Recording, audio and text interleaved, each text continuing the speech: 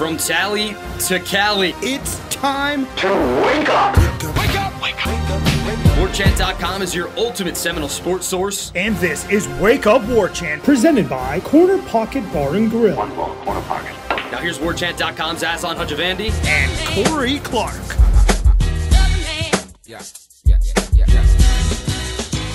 Wake up! What is up, everybody? It's Wake Up Warchant presented by Corner Pocket Bar and Grill. Coming up on today's show, practice observations. The pads come on. What did Corey scope out for us on Saturday? Baseball feeling the blues. Very painful sweep. What does it mean moving forward? And Pro Day, a huge success and maybe a new tradition at Florida State. Wake Up Warchant presented by Corner Pocket Bar and Grill, Tallahassee, Florida. cptallybar.com, the website, 2475 Appalachia Parkway. Physical address. The daily lunch specials, Monday through Friday, 11 a.m. to 3 p.m., $8.99. That is special because that half-pound all-black Angus beef burger, usually $12.99. Side dish of your choice as well, obviously. Great selection. Straight fries, curly fries, onion rings, potato salad, coleslaw, broccoli side salad, tater tots, or freshly cooked potato chips. Again, normally $12.99, but today from 11 a.m. to 3 p.m., get on it for only $8.99. Corner Pocket Bar and Grill. And tomorrow, trivia night, 7 p.m. sharp. Go hang out at the Corner Pocket Bar and Grill. Meet somebody cool. It'll change your life. Good people, good times. Corner Pocket Bar and Grill. Warchant.com, your ultimate Seminole sports source. Won't you hit the thumbs up if you're listening to us on YouTube? 5-star rating and review. It will uncork a review here. It's been a few weeks since we did that. Maybe we don't want to do it too soon thereafter, but we always appreciate that kind of stuff. And subscribe to Warchant.com, the ultimate Seminole sports source. Spring football in full gear. Softball team on the rise. Basketball competing for a recruit, which as we record this a little too early, so we don't know where they're going to get that kid that's between Georgia Tech and the Noles, but always a bright future on the horizon as a Florida State fan, as well as people that want to listen to Corey Clark because he's here now, everybody. What's up, Corey? What's up, Aslan? How you doing, buddy? I'm all right. How was your weekend? It was eventful. Actually was at Corner Pocket making some, I was at Corner Pocket watching some basketball, doing some gaming stuff as the games were being played. But yeah, I had a good time, buddy. Okay, good.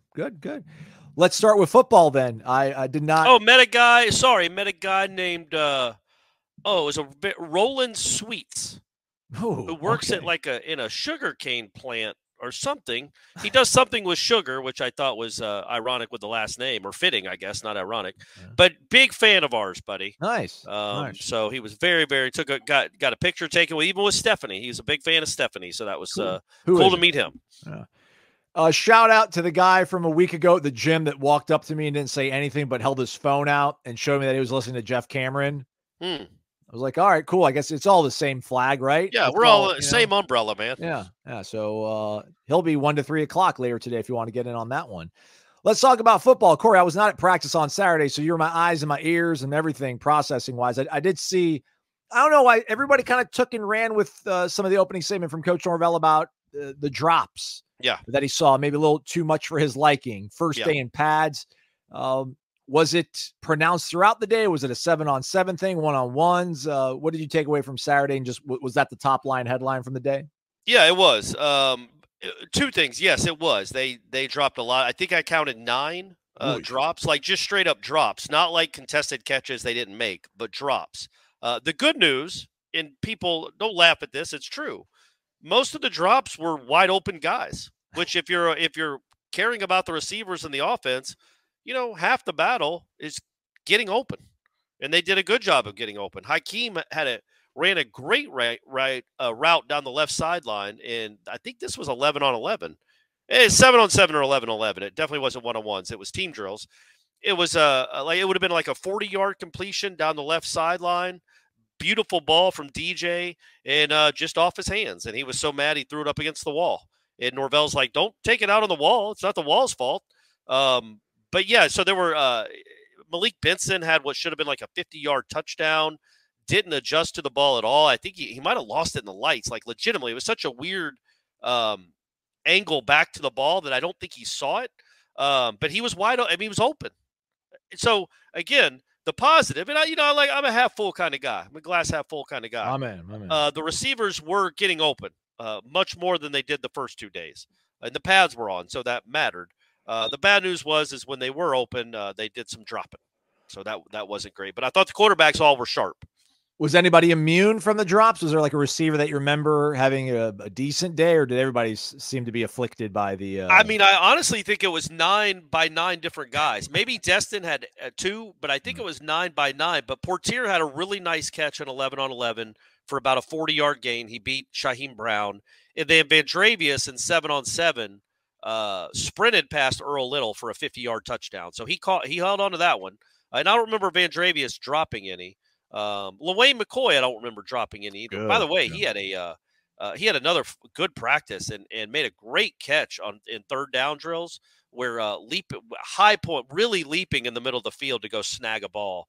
Cam Fryer had a drop. He might have had 2 drops. Well, we don't have to call out the guys that dropped. I just want to. Well, I mean, I did in the column. Like I think I did anyway. And it's, look, man, we get to watch. That's part of the deal. Is if you draw in, I don't really. I mean, I do worry about drops if they're consistent. It was just a bad day catching the ball. But I thought even with that, I thought the passing game with the receivers and the quarterback connection, other than, again, not catching it, I thought that was encouraging. I thought Jaylen Brown had his best practice.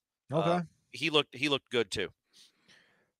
Was period 3, did they go 11 on 11 this time, or was it still against air? They did. It was weird, man. I don't know if it was they didn't do, I guess it was against air, but they also did real 11 on 11 teamwork before special teams, like period 7 or something. How did offensive line hold? I was just kind of wondering, just in terms of, like, was there a lot of breakdown, or was there time and pretty free and open play going back and forth between the offense and defense? Well, so I guess I would say, like, the group that you would expect might be frontline guys, starting guys. I thought they held up well. But I will say this. It doesn't matter who Darrell Jackson goes up against. He's a problem. He's beating double teams. They are double teaming him. He is pushing people backwards. And then our man Lola Hea. Okay. That guy is an issue too. He's good. When you think about Marvin, Peyton, and Lola Hea, hopefully Byron Turner overdrive kicks it in. I like that defensive end group. And then obviously Farmer and Darrell Jackson and the kid from West Virginia, it kind of goes back and forth. Yeah, what did he look like on Saturday? Or just in terms, not maybe even so much how did he look like, but was it mostly end that day, or was it mostly interior, or was it? It looked to me like it was mostly interior. Okay. But that might be a numbers thing. I don't know. I do think that Adam Fuller did mention they're going to start him off inside, but they're going to move him. He's got the ability to move back and forth. But the point being, they are getting real push with Jackson. Lola Hea, man. Lola Hea is just he had a drill. I won't name the kid. It was a tight end, which good luck tight ends trying to block this kid. But it was a drill where it was basically 3 guys blocking 2. And the 2 interior guys are supposed to try to double team the defensive tackle, and then the tight end or the tackle, offensive tackle, depending on who's the personnel, are blocking the defensive end. And he sent this tight end backwards about 6 yards violently. Like, as soon as the snap, he just throttled him backwards so quickly and so violently. It was impressive to see, man. I thought the defensive line, you see where that could be a strength of this team when it's all said and done. Did the tight end, does his name rhyme with Lyle Warlock? No. I'm kidding. No, but it didn't. If you were worried about that, it was not him. All right. Very well. Passing game wise, I mean, is there anything that you saw from DJ that seems to be a little bit maybe of a better groove, or does it still seem to be, some moments punctuated by others that might not be as punctuated? Yeah. So I think I talked on Thursday that I thought Brock Glenn had the best day on Thursday. I thought DJ was the best on Saturday. Brock still was pretty good. He threw a bat in that 11 on 11 drill I was talking about, the period before special teams. He threw an interception right to Earl Little. And Earl Little also had another PBU. Like, I know I talked about him getting beat for a touchdown, and I shouldn't even say that. Like, I don't know if it's his responsibility to be. I assume it was, because he's a slot corner, and I think Vandravius was lined up in the slot, but I don't know. He might have been thinking he had help over the top or whatever. But Earl Little has had the last 2 practices, I believe, 5 PBUs and an interception. He's been okay. production. But yeah, he's been okay there. And I think they like him like in the run game too. I think he'll be a pretty good tackler near the line of scrimmage. Yeah, so overall, DJ I thought was really sharp. And it's weird too. The 7-on-7, you've watched enough of those drills where you could throw to the running back in the flat almost any time you want. Literally almost any time you want, and you'll get a 4-yard completion, at least. But it's the safe throw. And it's odd. I think DJ does this because he's such a veteran and knows how important it is to like look downfield and work on the other things. But he never takes the check down. All right, good. I like that. Well, you don't like it in a game if it's the only thing that's open. But to your point, and I subscribe to what you're saying without even being there, but I know what you're saying, and that's been a bugaboo for me with other guys in the program. But carry on. I'm sorry. Yeah. So he'll hold the ball, and you know how we used to always talk about. I think it was Duffy, right? He'd hold we saw him run up the middle more than we saw him throw it in some of those drills because he just wouldn't release the ball and throw it. So what DJ will do is DJ will look. And then instead of taking off and just running it and giving up on the play, like running up the middle and they blow the whistle, he'll kind of mosey a little bit towards the line of scrimmage, but still look downfield and throw it. He will not, or he did not on Saturday, almost as if he was either under orders or decided himself, I know I can do that. I know that's there. And in a game, I will take that. And I do believe he will. But in this setting, when it's 7-on-7, he is always looking at his receivers or tight ends. He very rarely takes the check down, even if the guy could get 5 or 6 yards just by being there. And I don't want you guys to think that that's who he is as a player. I just think in that drill, it's so much more beneficial for everybody else involved, the quarterback and the receivers trying to get on the same page, to continue to look downfield and see if you can find something in the middle of the field. And I know he found Destin Hill for like a 25-yard gain on one of those plays, and had another throw I think it was one that might have been dropped. But that struck me how unwilling he was to do that. But I think it's for the benefit of the DBs and the wide receivers to get a really good rep. Yeah, and listen, I get it. How you do one thing is how you do everything. And, there might be concern that, well, if you're going to force it in practice, it's going to end up being a habit and you'll do it in the game. But he's played enough football, and right. I really think it is known. It's probably even implicitly stated almost, where I was like, "Hey, man, go ahead, and push the ball down." Right, and we wouldn't be saying that if it was Brock Glenn or Kromenhawk doing it. You know what I mean? Like if I think of Brock Glenn or Kromenhawk are making those, I'm like, no, man, just take the easy throw. Right now, when you don't see it like DJ does, maybe take the easy throw. Always take the easy throw. But DJ's thrown, I don't know how many passes he's thrown in college, 1,000. He's just in games I'm talking about. I think they give him a little leeway to kind of, for that drill's sake, to throw it in the middle of the field. When we spoke to Coach Norvell at the luncheon, he was asked about injuries, and he's like, yeah, everybody should be good to go. And if they're not, they'll definitely be ready for preseason camp, but give me a week or so and let me figure it out kind of before I rule a guy out or not. Should we ask him Tuesday after practice or after Thursday scrimmage about whether or not he's got an update on that? I would say, I think either one, Tuesday or Thursday would be good. I think Tuesday it will have been a week. He should know. So yeah, it's up to you. It's up to you, buddy. Right. However you want to handle it. Segue to, you mentioned the offensive line, maybe some of the front line guys, if they're going to be there, they'll be able to hold up. But I know after practice on Saturday, I think he might have been asked about some of the other younger guys, which shout out everybody. I was in the same boat as you. I wasn't at practice, so I had to rely on listening to the interviews. And all right, I get it. Like, you wish you could hear the questions better, but you get the gist of what's being asked. So we can all carry on and be fine with it. But he mentioned like that trio, I guess, which is mainly left of that class. How hard would it be for you?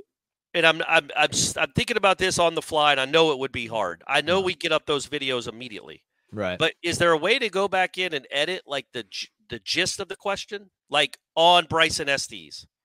It just like in a caption as he's looking at the questioner, so people know for that particular case it was a question about Bryson Estes. Yeah, I mean, we could either do that or we could lift the audio of the question so you could hear it, because like his audio, Norvell's fine because the microphone's on him. Right. But the spots in the audio where it's not him, we could go in there and just clip, and then raise the audio up too. But it would then take more time. And All right. and if we came back and did it, that would be a second video, and then the views are getting different kinds of numbers and data and affects whether or not Corey Clark can fly first class to Ireland or business class to Ireland, so things of that nature. Understood. One of these days, maybe I'm telling you, there's this parabolic mic, which are those.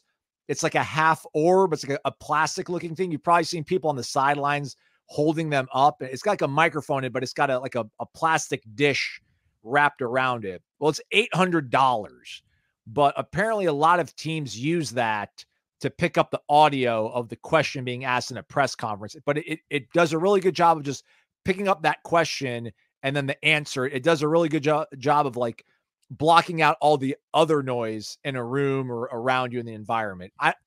I've seen demonstrations of it and it looks pretty impressive, but I don't want to be like, hey, Gene, give me $800 to buy this thing. And then it turns out to not be good because that would not be good for me. But I digress. Back to the point there. There's only maybe like 3 guys that are not true freshmen.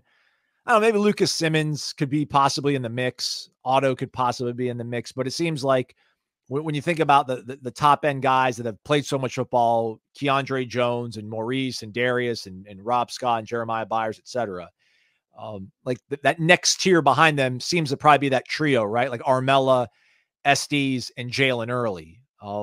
Were those guys involved in the mix? How are they kind of coming along? And I know a lot of people are wanting to see those guys take a step. And Norvell even said as much. Like it's time for them to kind of take a step. Do you sense at least maybe them not playing with a level of urgency? At least they're being kind of coached, maybe with a little better level of urgency.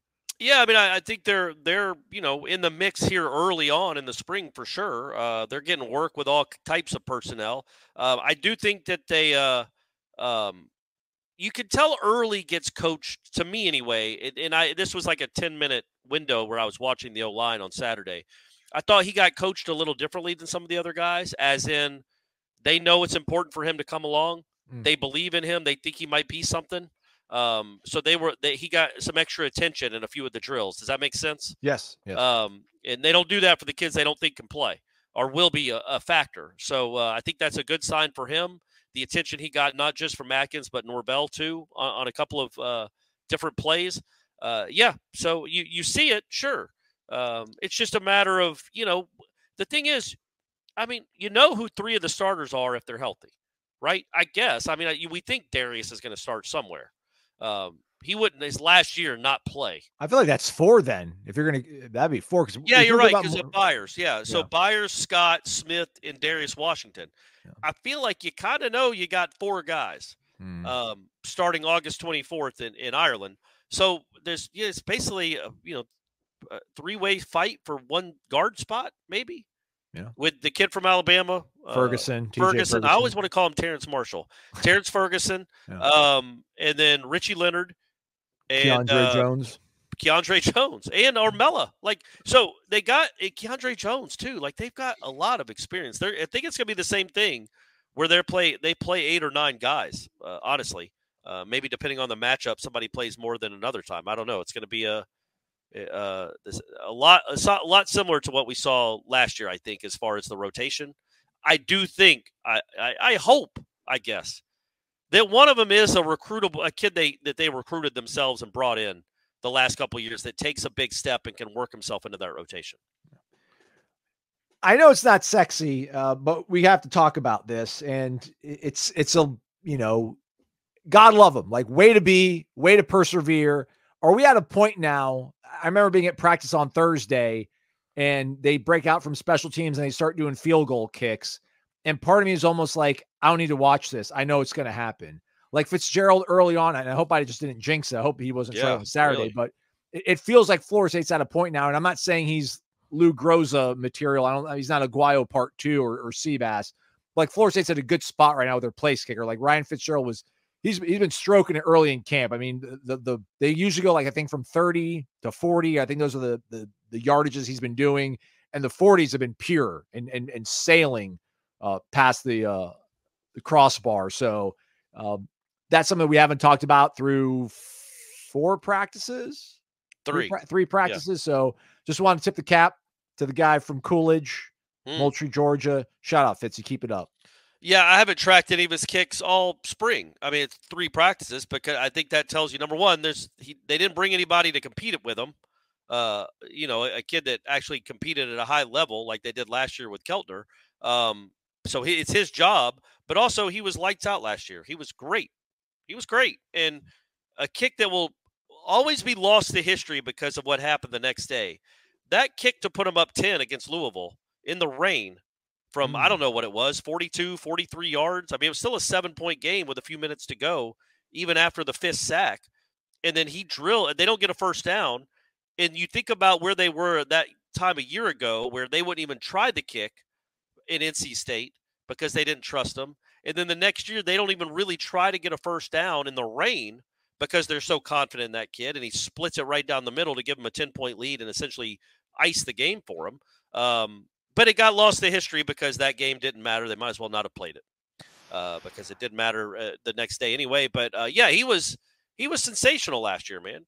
No, he doesn't have the leg strength of Aguayo, but his year last year was better than Aguayo's last year at Florida State. I think percentage-wise and clutch kick-wise. And he didn't get a kick blocked and run back for a touchdown to lose a game. So Fitzgerald's always going to have that over Aguayo. Never forgive you, Roberto. Yeah, all the good that you did. Hey, make a tackle, man.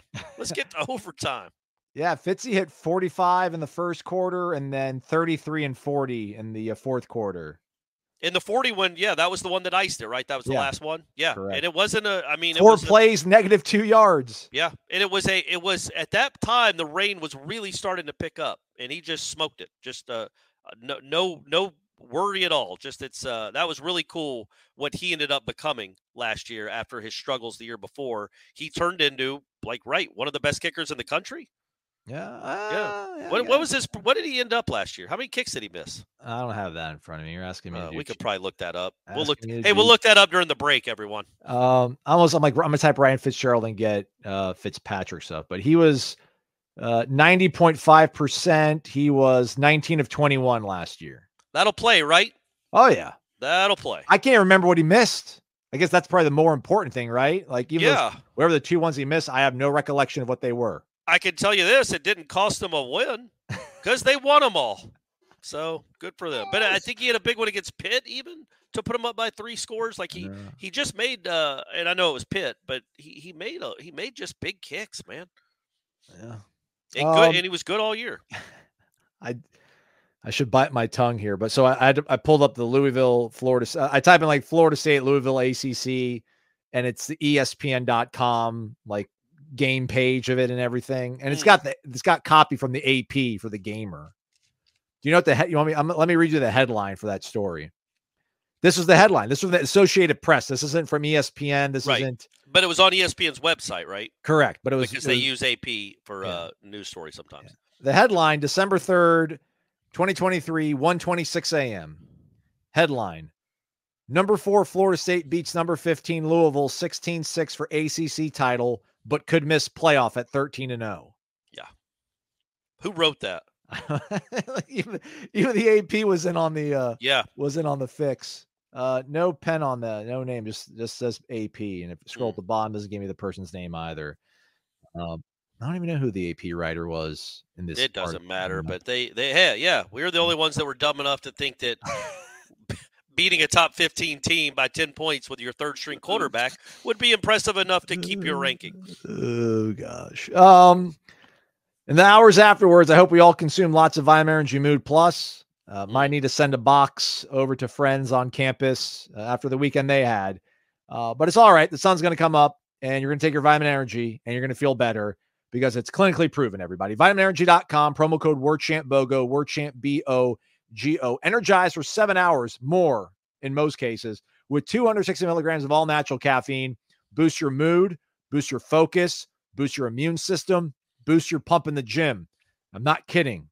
All that is available and possible by going to VitaminEnergy.com and trying out one of their varieties. Maybe get the variety pack, get all of them, or figure out exactly what you do want to get a little bit better at. Maybe the mood needs to get a little bit more positive and cheery, Aslan. Or maybe the pump's got to get a little bit better. It's all there for you. Just go to VitaminEnergy.com. Use that promo code WARCHANT, BOGO. WARCHANT, BOGO. Shake it and take it. Energy with benefits. VitaminEnergy.com. I had the luxury, Corey, of not having to watch any of the baseball from this past weekend, but mercy. Florida State entered the week with 19 wins, and they exited the weekend with 19 wins, losing 3 games to Clemson, and pretty much bad to awful to terrible fashion. I guess it might have progressively gotten worse as the weekend went on, but they dropped 15-5 in game 1 of the doubleheader on Saturday, 9-8 in the second half of the doubleheader on Saturday. And then on Sunday, to cap it off, a 14-12, a sort of last shot in the gut. And they all were, I mean, I guess really the story is probably that second half doubleheader, the second game where Jamie Arnold threw an absolute gem. For some of us that might have been off the grid, walk us back through, I guess, just how miserable ultimately that game was, as well as Sundays. Well, so they start the doubleheader by hitting a grand slam in the first inning. Jaime Ferrer hits a grand slam in the first inning. They're up 4-0 before an out's been recorded. And then they get outscored 15-1 over the next 6 innings. Cam Leiter doesn't get out of the third, which when what happens with Arnold the next game, clearly Arnold's the guy. And we knew that anyway just by the numbers, but Arnold's the best pitcher on the team. He might be the only good pitcher.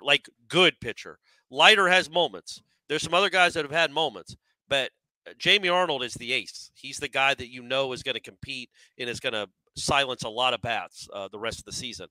So they lose the first game. They get run ruled the first game, 15-5. So Clemson hits a walk-off in the 7th inning because I think there's the rule period, but maybe it's just in double headers, but I think it's just a rule. I think I know the SEC has introduced the mercy rule a few years ago. I think the ACC might have done the same thing for conference games. Okay. All right. Well, so they got run ruled in the first game, 15-5, so they're not undefeated anymore. And then honestly, man, I thought I was really encouraged. How could you not be, by the way they came back after getting thumped to have an 8-1 lead in the 9th inning? Clemson's good. Clemson can hit. Jamie Arnold was awesome. Jamie Arnold is awesome. They scored. He walked the first 2 guys of the game. That's how they scored their run. And after that, they did jack squat. They got one more hit the rest of his innings, and that was a bloop double that James Tibbs probably should have caught. That's it. And we'll get to outfield defense in a second. So other than that, Jamie Arnold was spectacular. And they had an 8-1 lead in the 9th inning. And I was watching the game on the ESPN Plus. They're Clemson broadcasters. And they're giving Arnold a lot of credit. And they're like, looks like the Noles are going to even up this series here. There's still 3 more outs to get, but looks like it'll be the rubber match tomorrow at 1 p.m. And 20 minutes later, Clemson has won the game because FSU just completely melted down. Hudson Rowan starts the inning by hitting a kid and then walking a kid. And the way you give up 8 runs in an inning to lose in the last inning always comes back to walks. Walks or errors. Yeah, free bases, right? Always. So that's how it starts. And then Link made what I thought was his worst move of the weekend. And I'm not putting much of any of this on Link.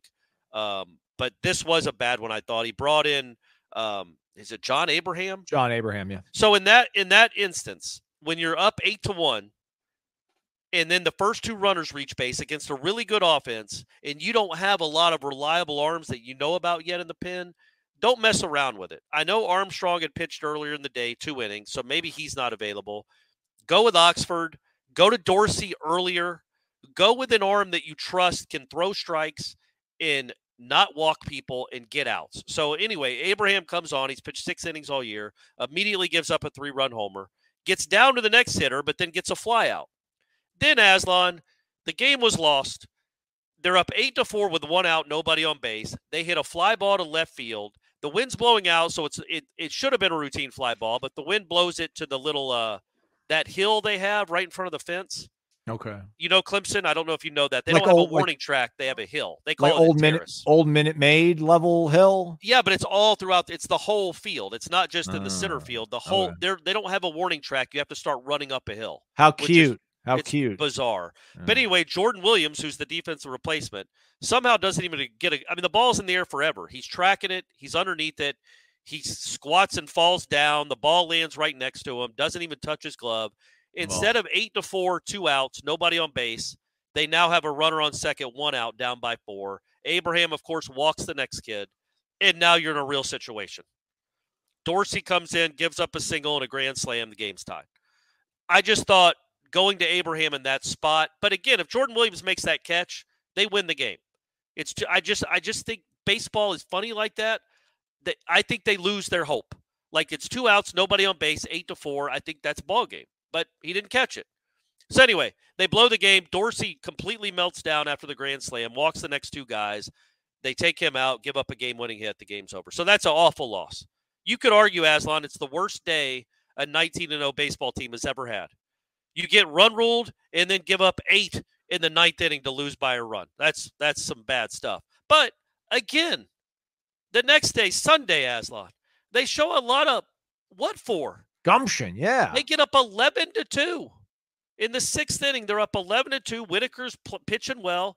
They got a 9-run lead on a very good team after a heartbreaking day the day before. Showing a lot of what for. But unfortunately, in Clemson, they played 9 innings. And Florida State can't get to the 9th inning without giving up 12 runs in the next 3 innings. And so they lost that game too, 14-12. They scored 25 runs in 3 games and lost them all. They're other than Jamie Arnold, who gave up 1 earned run in 7 innings. The rest of the staff pitched 16 innings, 16 and a third innings, and gave up, what would that be, 37 runs? Oh. 37 runs in 16 innings, the rest of the staff. And that includes Whitaker and Leiter, who weren't horrible.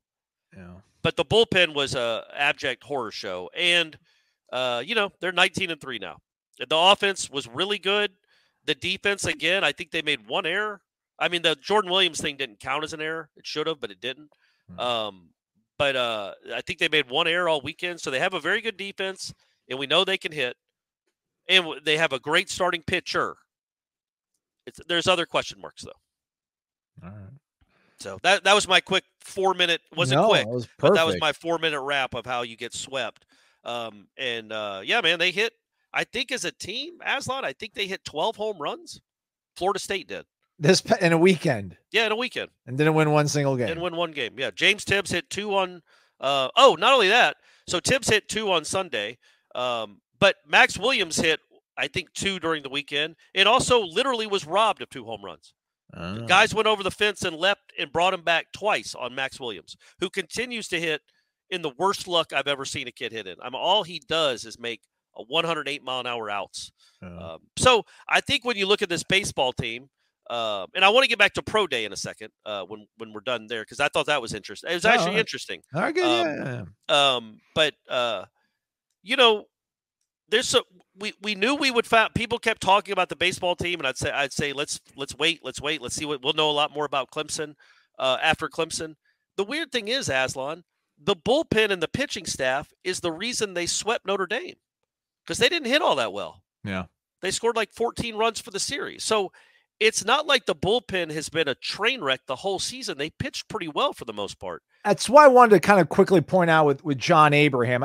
It was Western Carolina, Michigan State, New Orleans, and Stetson. But going into the series against Clemson, he had thrown 7 2/3 in what were 5 separate appearances, 11 strikeouts, allowed only 3 hits and 2 earned runs.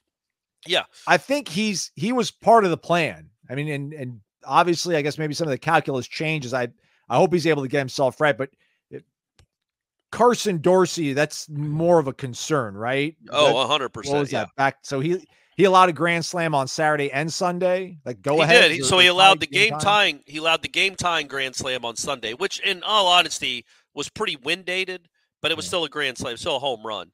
The wind was really, it was like Wrigley there on Saturday, and then on Sunday he came in because the Oxford and then Noah Short just couldn't throw strikes there in the 7th inning. Even Oxford was struggling. Well, yes, he struggled to throw. He got out of the 6th inning and then I think walked maybe two or three. They walked in 2 runs in the 7th inning. And then Dorsey was one of them. And then Short walked in 1, and then I think Dorsey walked in 1. And then Dorsey gave up a grand slam to the same kid that hit the game tying grand slam off him the day before, which I don't know if that's ever happened in the ACC. That a reliever, a closer, has given up a grand slam to the same exact batter 2 games in a row. Well, we just got to avoid that guy. So maybe we do have hope with but I think what you wonder about, man, and because baseball is such a mental sport. Well, everything is mental. Every sport is mental, but baseball especially, man, is like he was the one guy. He was the bullpen arm, right? He was the ace of the bullpen. And he just gave up grand slams in back-to-back games to lose games, huge games, at Clemson. Can he recover from that? That's what I want to know. He pitched great again in Gainesville, which is a pretty tough place to pitch too. He pitched well against them. But where is his confidence level going to be at the next time he gets a situation like that? Because he melted down in Clemson. There's no other way to say it. He just was awful. And they needed him to not be awful, and he was. So can he bounce back from that and become the closer they're going to need him to be? Because I don't know what other answers you got out there. He's your best arm. He's been your best reliever all season, and he was horrible in two huge moments up in Clemson. And you wonder if he can come back from that, because we've seen it a lot, right? We've seen a lot of teams and a lot of guys that they have a bad weekend, and this goes for the whole team. You know, it's a 3-game losing streak that real quickly can become 5 or 6. You know, that's what happens in this sport. You know, they should have won, in my opinion, they should have won 2 of those games. They should be coming back from Clemson 21-1 and 5-1 in the conference, but they blew 2 of them. Huge, just meltdowns. And now they got to play Florida. So is it about to be a 4-game losing streak? And now all of a sudden, where's this team that thought it was awesome, that was 19-0, is now on a 4-game losing streak? Where is their confidence? But Dorsey is a really big question mark moving forward, because it's not just everybody gives up runs, man. And all closers are going to give up a bomb. It's just that happens. It's baseball. But he's never been on this stage before, and he's never had something like that happen to him back-to-back games. And it's easy to just say flush it and forget it, but can he? Will he? That's what we got to figure out. And going back to the was it Armstrong? That's his name, right? No, John Abraham. John Abraham. Sorry, I always want to call him John Armstrong. Andrew Armstrong might be the best reliever now. Yeah, that Carson Dorsey's I guess, but then down. he didn't pitch well in that first game either. Great, awesome. No, nobody did. Literally, clearly, Jamie Arnold pitched great. Everybody else was either mediocre or terrible. But and again, this was from a bullpen that had been pretty darn good all year and was great against Notre Dame. But what I was going to say about Abraham is that he had never been like, I didn't like that Link treated that like it was a normal 8-1 lead in a normal 8-1 game. This was a game you absolutely had to have. Do not let it. He's played in enough baseball games to know that it can get dicey real quick. And in that instance, treat it like it's a 5-1 lead. Not 8-1, because you give up a bomb on your first batter, all of a sudden you're in trouble. I thought that was a time to go to a veteran arm that you knew could throw strikes. Like if you could have had a position player. If they throw strikes, they're not going to score 8 runs in an inning. You're going to line out, hard ground out, or fly outs. That said, Abraham did get a fly out that his left fielder just completely botched, which probably cost them the game. So nobody to blame. And then Link could point to Sunday and be like, look, see, I don't got anybody to throw. I don't got any good options back here. It wouldn't have mattered, Corey, and that's fair. But, hey, man, the offense is good. Tibbs can hit. They all can hit. Next up, as Corey said, Florida on Tuesday, 6 o'clock out in Jacksonville, and then back home this weekend against Louisville for a Thursday, Friday, Saturday series. How about that? Oh, geez, man. They're right back at. Hey, that's the beauty about baseball, though, right, Aslan? You don't get to feel sorry for yourself for long. Louisville 15-9. They're coming off a series against Wake Forest in which they dropped 2 of the 3 games. It was in Winston-Salem. Wake Forest, pretty good. We'll see how that goes. Hope you've been doing pretty good on your picks for March Madness. Brackets probably not intact, but keep picking winners out there, everybody. Keep trucking. Sweet 16 time. MyBookie.ag's got you covered. And when you sign up for the first time, use the promo code WARCHANT, you'll get an instant cash deposit bonus. Pretty cool, right? Just typing 7 letters, 8 letters, WARCHANT. Figure it out, Aslan. I've only been working here for 6 years. Get you that instant cash deposit bonus.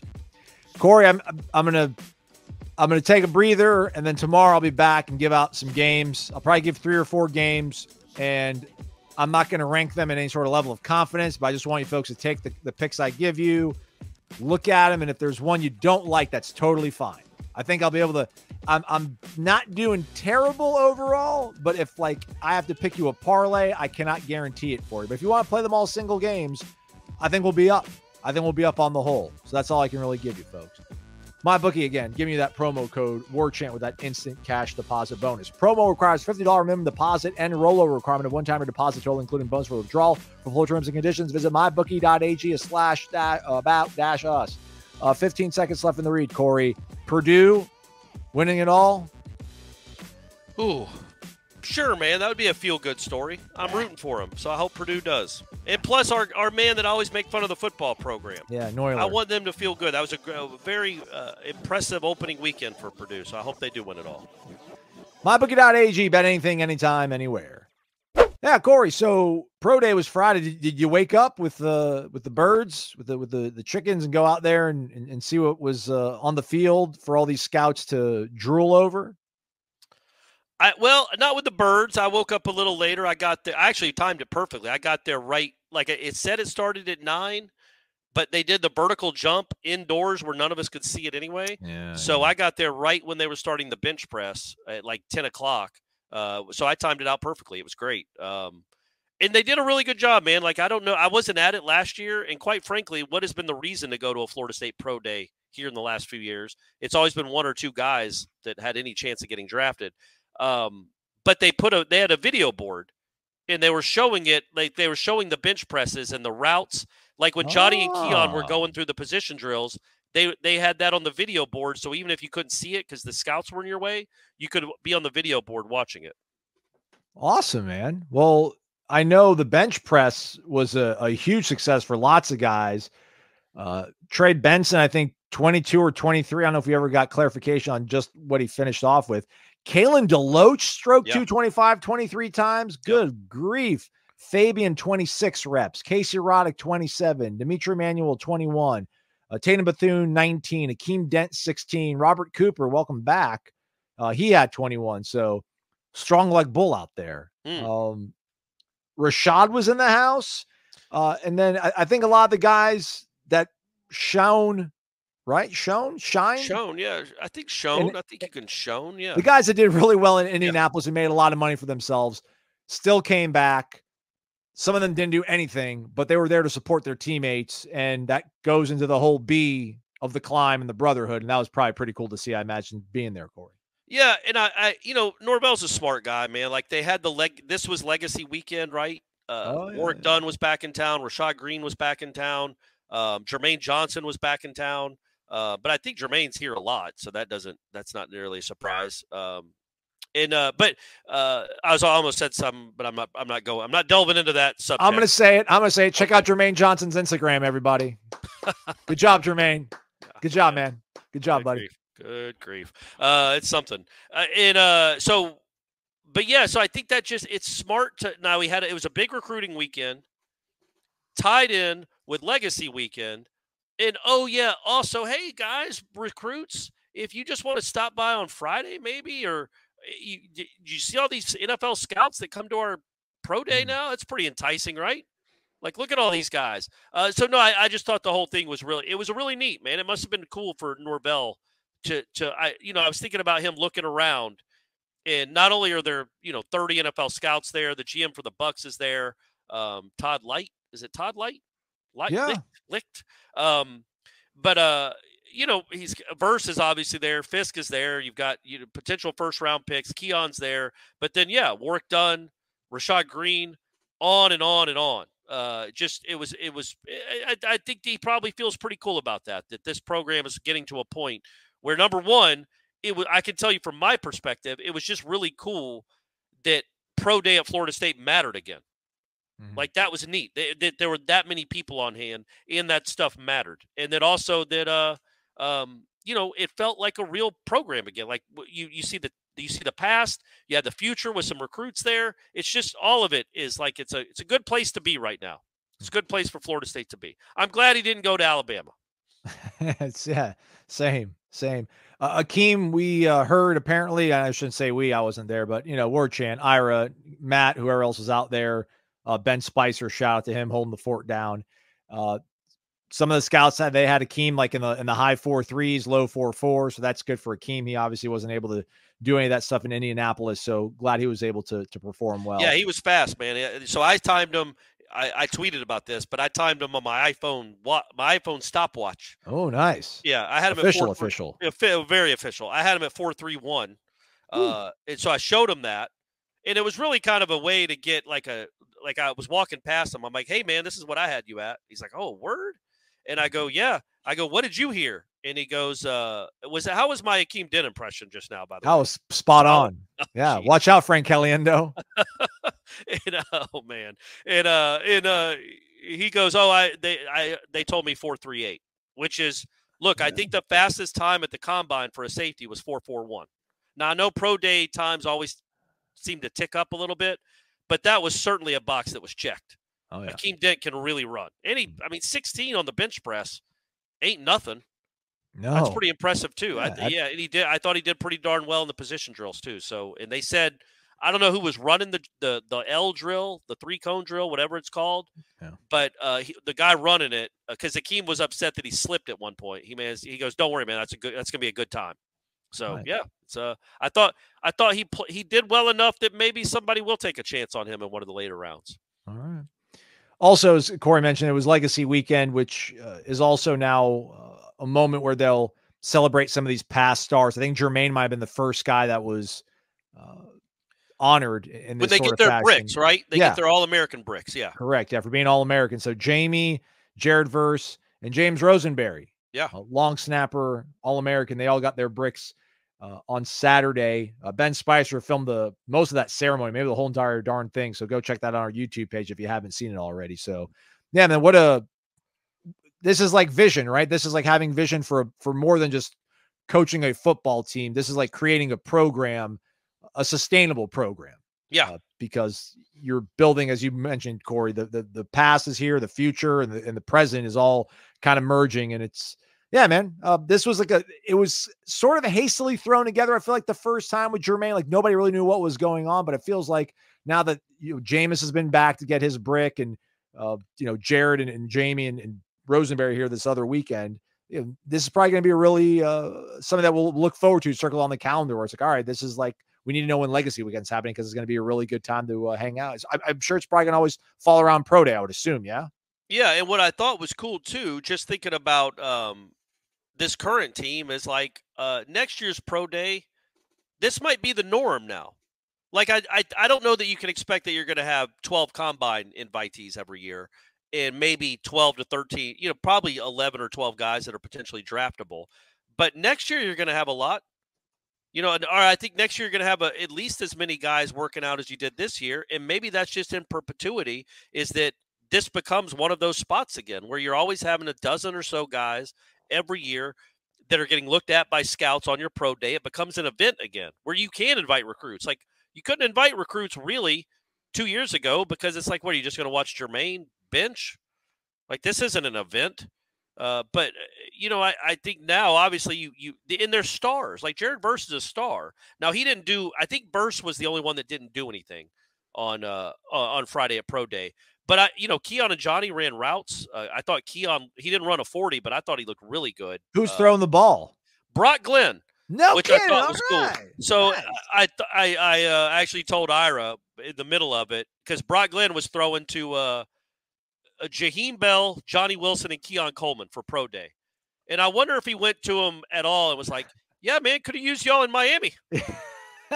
Think I would have looked a little better if I got to throw to you three against Georgia. But hey, I'm cool to help out.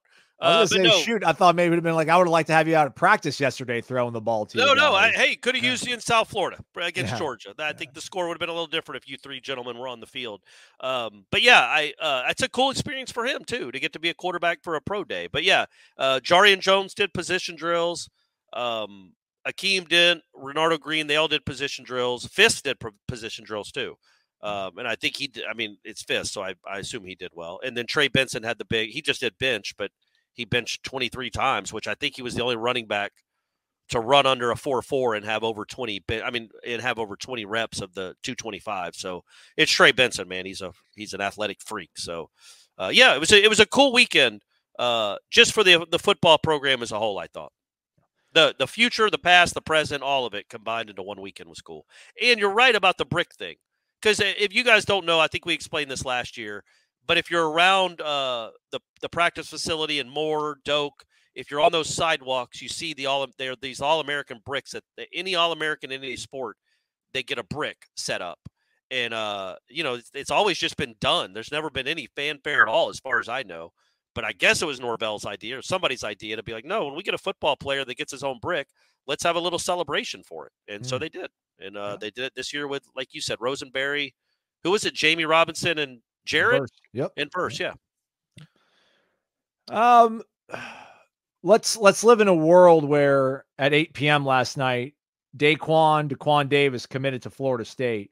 Go to warchant.com and see if that was actually reality or not. But he was at one time committed to Providence, 6'1", 173 point guard, playing for Overtime Elite in Baltimore.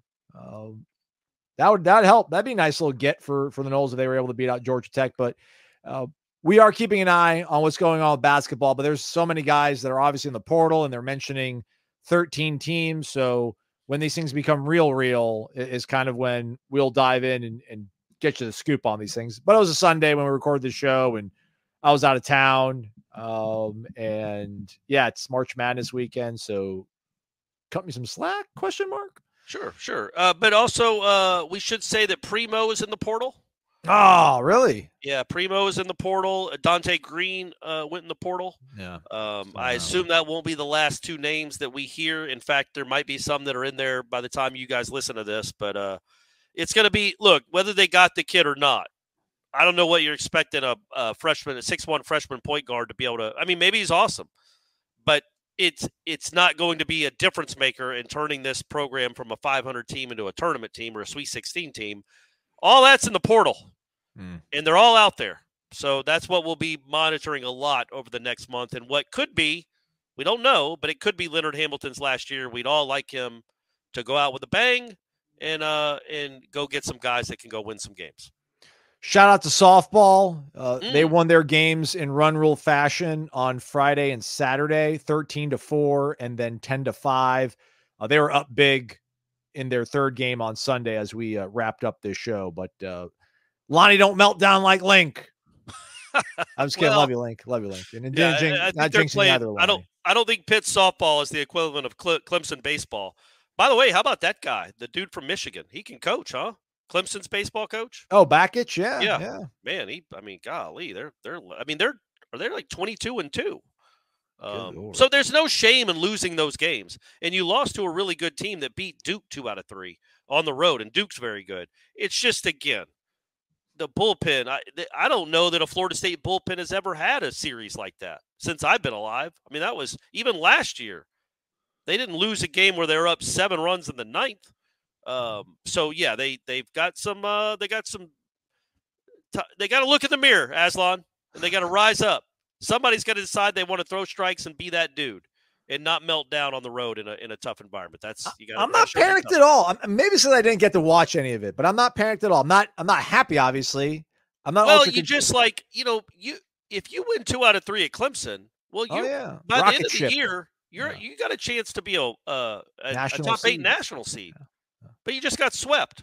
And who knows what's going to happen. I mean, you hope you win. If you win against Florida on Tuesday, you feel pretty good. But, man, you blew an opportunity, I think is what it boils down to. You blew an opportunity to really distance yourself, separate yourself in the conference, but also, like, really, really hammer home a chance that you're going to be you could host a super regional. And that you just blew that. And those are losses. Bad losses because of how they happen. So that's just get the pitching figured out, Link. Defense, love it. Let me rephrase. Infield defense, I love it. Competent guys, really good infield defense. And the offense is clearly going to be good all season. You got Tibbs is a major leaguer. Cam Smith is a major leaguer. Jaime Ferrer is really good. Every ball Max Williams hits is 100 miles an hour off the bat. Din just hit a home run and had another double that went, I think he hit it 111 off the wall. He had a 3-run bomb on Saturday, like up and down. Lodi's hit a home run. I think, honestly, this isn't a lie. I think Ferreau was the only starter of the 9 guys that played that didn't hit a home run this weekend. Jordan Williams hit a dinger? No, but he didn't start. Okay. He Oh, came in. He came in as a defensive defensive replacement. Yeah. Oh, that's even worse. Yeah, you don't like when your defensive replacement falls down on the biggest play of the game out there. But yeah, Ferrer hit, Jaime hit 2 home runs, Tibbs hit 2, Cam Smith hit 2. I mean, good night. They're loaded offensively. They're a fun team to watch, and could be really entertaining games, guys. Yeah. Because it's going to be a lot of 10-8 games apparently if the bullpen doesn't figure it out. Gators coming off a series win at defending champ LSU. That's not Hey, great. you know what? That's good for Florida State's RPI, right? If they use that, right? It. But speaking of blown opportunities, shout out Colorado. Thanks for taking out the Gators in the tournament. Appreciate that. Hope that stung, Gators. Yes, Hope it stung. Just kidding. Hey, I wish nothing but the best for that team. All right, that's a wrap for us. Practice back Tuesday. We'll be back out there, but plenty of content in the meantime over at warchant.com, the Ultimate Seminoles Sports Source. Michael Langston and Matt Lassere got you covered and updated. Ben Spicer as well with all the recruits that were on campus this past weekend. Go check it out over at warchant.com. For Corey, I'm Aslan. Thanks for listening to Wake Up Warchant, presented by the Corner Pocket Bar and Grill.